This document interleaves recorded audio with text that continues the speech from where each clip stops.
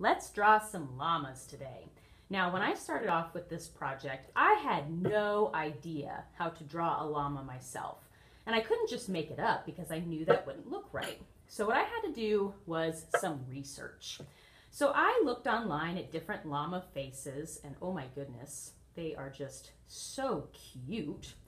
And that gave me a lot of good ideas about how it had tall ears that kind of curved up, how the eye is on either side of the head with the nose and mouth in the middle, and most of all, the fluffy texture of the llama. Now, another thing that really helped me was by looking up how to draw a llama step by step. So when I Google searched that, I found this picture that I really liked. And this picture was my guide in learning how to draw a llama.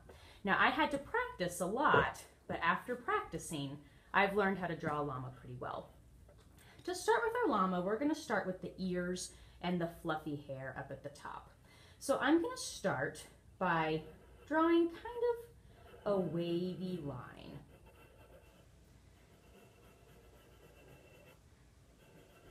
This is going to be the fluffy oval of hair at the top of my llama's head. Now the ears come up from that, and they're sort of like, I kind of think of them as half banana shapes. They kind of curve the way a banana curves. Now to make them look even more like a llama ear, I kind of go back and add a little bit of a wavy line over them so that they look fluffy. Whenever we're trying to make a drawing look like it has texture when it really doesn't, that's called implied texture. So I'm implying that my llama is furry by adding these wavy lines and these little short lines that look like hairs. And you can add as much as you want depending on how fluffy you want your llama to look. Now after that, we're going to draw the llama face. Now this part is a little bit tricky, but after looking closely at the examples, you'll be able to do it just fine. So we start with kind of a, sort of like an oval shape, like a U shape. But I drew that kind of lightly because I noticed that it's not a perfect U. It kind of bumps in a little bit for the chin at the bottom. So I kind of changed that bottom shape to make it look a little more realistic, like a real llama. Just like that. Now the next step is eyes.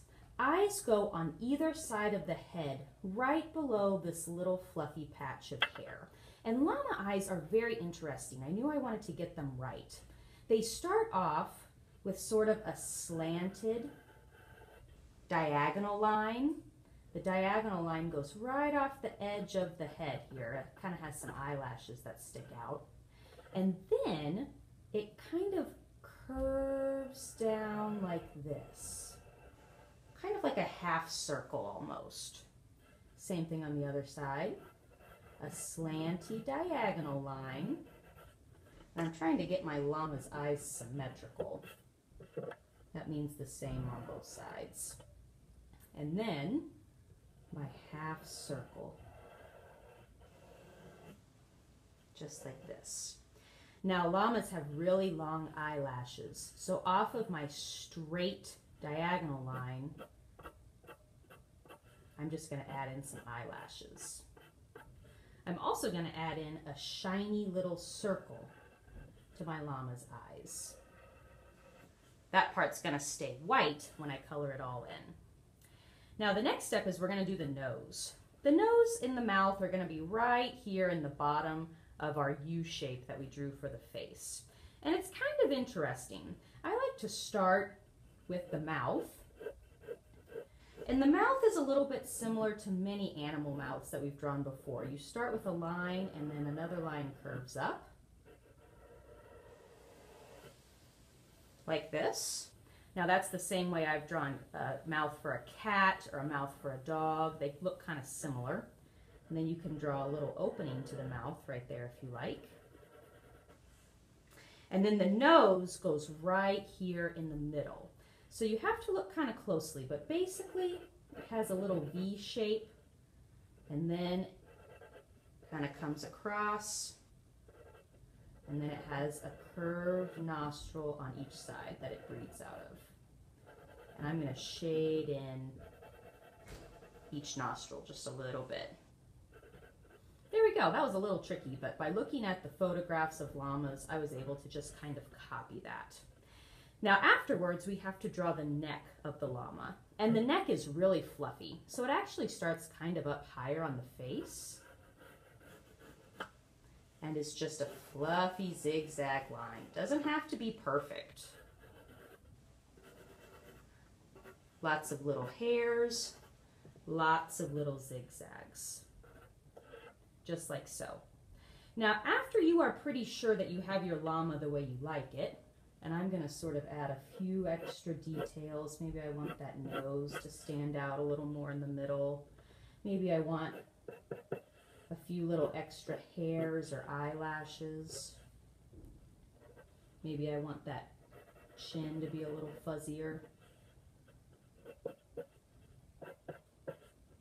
When you're sure you have it how you like it, then we're going to take a Sharpie marker and outline. Now we're not going to be coloring in with Sharpie. We're only going over the pencil lines that we drew. So for example, if I'm going to start with my little fluffy piece of hair, then I'm just going to trace over all those lines the best I can. I know it's not going to be perfect, but that's okay, because anything that I don't trace perfectly, I can just erase that extra pencil with an eraser. Now when it comes to the eyes are a little bit special. We are allowed to color those in. So let's go ahead and trace our eyelashes. Trace our diagonal line and our half circle. Trace the little highlight so that it stays outlined. And then all of this can be colored in.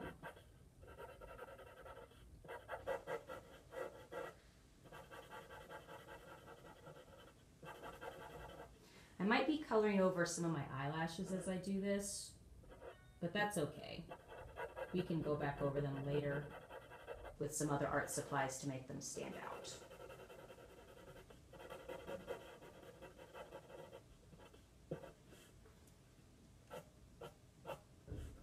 There we go. By coloring the llama's eye black, it looks a lot better. I'm just going to continue until all my pencil lines are traced.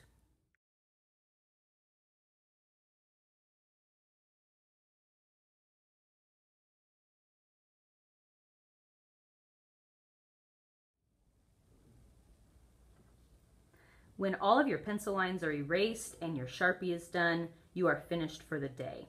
Next time we come to art, we'll work on adding some shading to our llama and some other colors as well.